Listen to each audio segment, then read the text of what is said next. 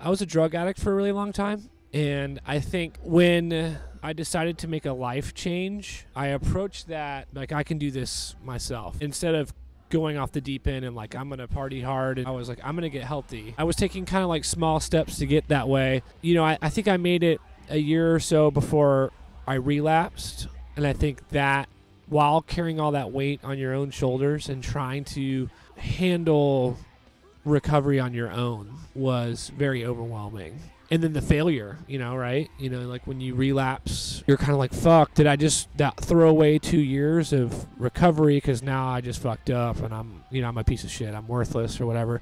So those feelings are probably like the scariest to deal with, especially on your own. Those dark moments of like, they call it dark for a reason because you can't fucking see. You know, it's like being in a room with no windows with the lights off. It's like, how am I going to manage to get around all this? The world can be a really dark place when you shut the lights off.